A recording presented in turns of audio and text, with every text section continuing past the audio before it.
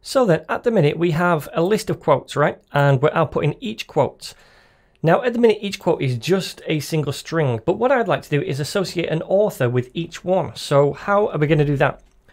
Well, I suppose what we could do is we could create a new separate list, and this would be strings as well, and then this could be called authors, and then that could be equal to a new list, and then we'd place in the author each time around for each item in here. Now we could do that, but this isn't good for two reasons. First of all, it could get quite messy because we'd have to make sure that the index of each author is the same as the index of the quote for that author in this list as well. They'd have to match up. And it also means we've got two sets of data for what is essentially one thing, a quote, and that makes no sense whatsoever. So let's delete that. Let's throw that idea in the bin and think of something else, because instead it would be nice to have a list of maybe quote objects inside here instead, and each object would have the quote text property and the quote author property. Now for this we're going to need to make our own quote class. So what I'm going to do first of all is in the lib folder is create a new Dart file. So go to new and then Dart file, and then we'll call this quote, and inside here we'll create a quote class. So we've seen how to do this in the Dart primer. If you've not watched that, maybe check out that video first of all, but it is quite simple. We'll create a class called quote, and inside we need two properties. We need a property for the text and a property for the author. Remember, a class is basically a blueprint for an object type or a type of data. It's going to describe what properties and functions that data has. So classes are a way to describe and create new objects, which is going to help us because we're going to make quote objects, right? So these quote objects are going to have a text property and an author property. So let's create these. String text, and remember we don't define the actual value for this. We don't set it equal to whatever the text of the quote is going to be, because we want to define that as we create a new quote object. So that's the first property, and that is going to be the actual quote itself, the text of the quote. And the other property is going to be an author, which is also going to be a string. So let's do another one of those, string author. Now just quickly, another reason that classes are good for things like this is that it starts to modularize your code, and you start to implement some abstraction and separation of concerns into your code as well, which is always good, especially as your code base gets bigger. It separates things off into its own logical sections. So anyway, we have this class now. We also need a constructor, because the constructor is the thing that actually takes values in when we instantiate a class, and it sets the values, the text and the author. So let's do that. The constructor is the same name as the class, so quote, and it's going to take in two parameters. So the string, which is the text, and also a string which is author. Let me just add the G on. So string text and also a string author. So it's taking in those two things, right? So inside here, what we need to do is say, okay, well, this dot text, so this property right here is going to be equal to the text value that we take in, so set it equal to that. And then this dot author is going to be equal to the author down here. All right, so that's pretty simple, isn't it? Now, if we wanted to create a new quote, then we'd just say something like this in the future. We'd say quote, and then we'd pass in the two different parameters. We'd say the text is something like this, is the quote text, and then we'd pass in the author, and the author would be, I don't know, Oscar Wilde.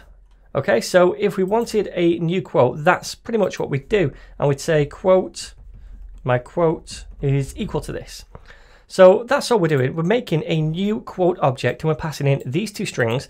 These two strings then get taken in to the constructor, and we're setting the values of that instance of the quote.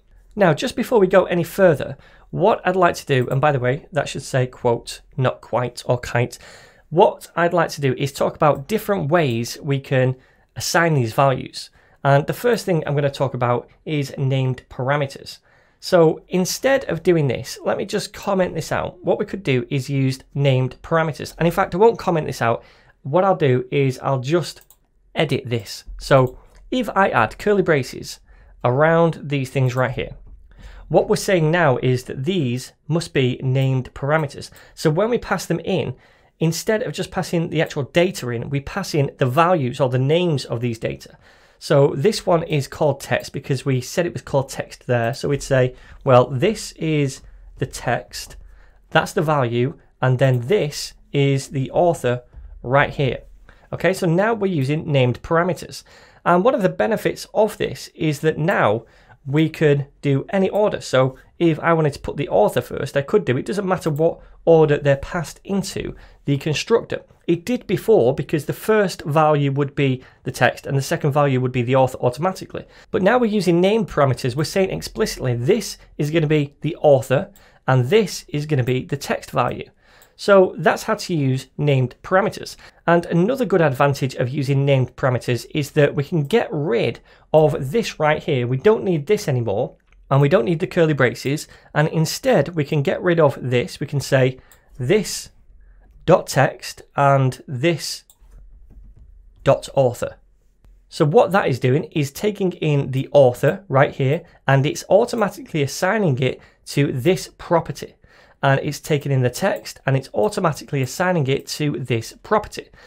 So anyway, now we have our class. Let me just delete this down here. We don't need this anymore. I'm going to save this file, and what I'd like to do is use this quote class over in main.dart. Now to use this, the first thing I'm going to have to do is import it up at the top. So I'm going to say import and then just quote.dart. We don't need to go into any folders. It's in the same directory. So now we've imported that, we can go ahead and use it down here. So instead now of just having the actual text, the actual quote, we can have 3 quote objects. So I could now say quote, and then I could do an author, and the author would be Oscar Wilde. So Oscar Wilde. And then we'd also have a text property, and the text property would be the string itself. Now I'm just going to copy this from my GitHub repo. I don't want to be writing this out from scratch and boring you. So anyway, that's the first quote object now. So comma, and let's do another 2. Now again, I'm just going to copy these from my repo so I don't bore you typing these out from scratch. But we have 3 quotes now, and you can see that each one now has an author property and also a text property. Now we're getting an error at the minute. All this is red and underlined, and it's saying that element type quote can't be assigned to the list type string. And that's because right here, when we declare this list, we're saying that these things are strings. No longer are they strings, they are quotes. So we have to update this to quote like so, and then everything is fine now. Okay, so now we have this list of quotes with 2 properties each. Now down here, we're trying to output the quote, but now each quote refers to a quote object. So not the text. So we're trying to now output a quote object inside a text widget, which makes no sense whatsoever. So what we need to do instead is output a string here, and then we'll output the different properties of the quote object that we get each time we cycle through that list of quotes, and we'll output the text first and then the author. So we've seen how to output variables inside a string before. We use the $sign and then whatever the variable name is. Now what we want to do now is tap in to a property, and we want the text property. So we'd say .text, right? But we can't do this. If we're outputting a variable which requires a property like this, we have to surround this in curly braces. So we do a $sign, then curly braces, and then the property on the object that we need. So if we're just outputting a single variable, if it was just quote, for example, we don't need the curly braces, but the minute we introduce a dot or some kind of square bracket notation, if it's an item in a list, then we need these curly braces around that. So that's the way it works. So we're outputting that first of all, then inside the string I'll do a dash, then we'll output another part of the object, which is going to be the quote dot author. So we're now outputting the quote text dash the quote author. So if I save this now, then we should see this. Oops, it says here, string is not a subtype of type quote. So what I'm going to do is just go to the run tab over here and do a hot restart to refresh the data, because we've changed all the data now, and now it works.